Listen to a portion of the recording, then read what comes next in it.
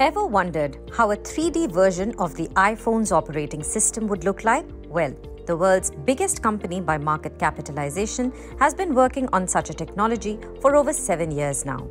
Apple plans to invest most of 2023 in polishing this new device, a mixed reality headset. And it is likely to be launched in this financial year. This device is said to be a stepping stone for the company's long-term plan to replace iPhones with augmented reality sets.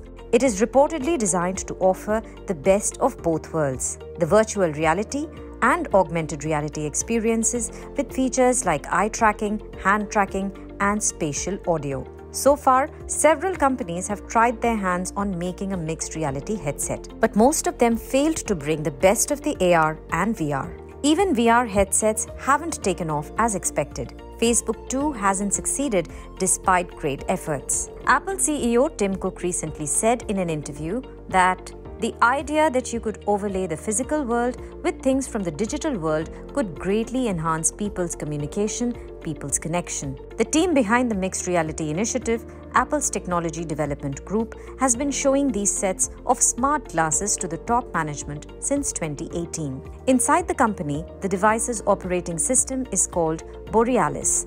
However, it could be named XROS in the public domain. The device itself could possibly be named Reality Pro. According to Bloomberg's Mark Gurman, in 2017, Apple had the ambition to make the device publicly available by 2019. However, with delays in the rollout journey, the company first planned to make its headset available in the market in 2021 and then in 2022. The company later aimed to introduce the device in January 2023, which could be shipped later in the year.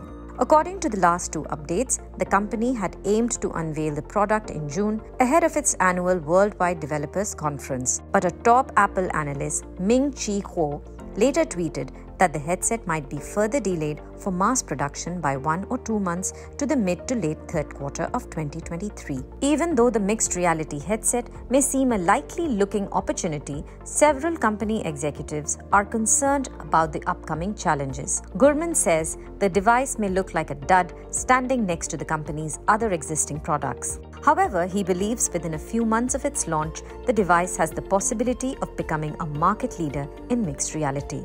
Consumer interest is also likely to shoot as the device presents successive iterations and lowers its price point. One of Apple's last innovations was the wearable smartwatch. Thus, the company hopes that its new mixed reality headset might follow the same trajectory. Apple's smartwatch had picked up slowly in the market in the initial stages, but over time, the product struck a chord with customers after the company made improvisations.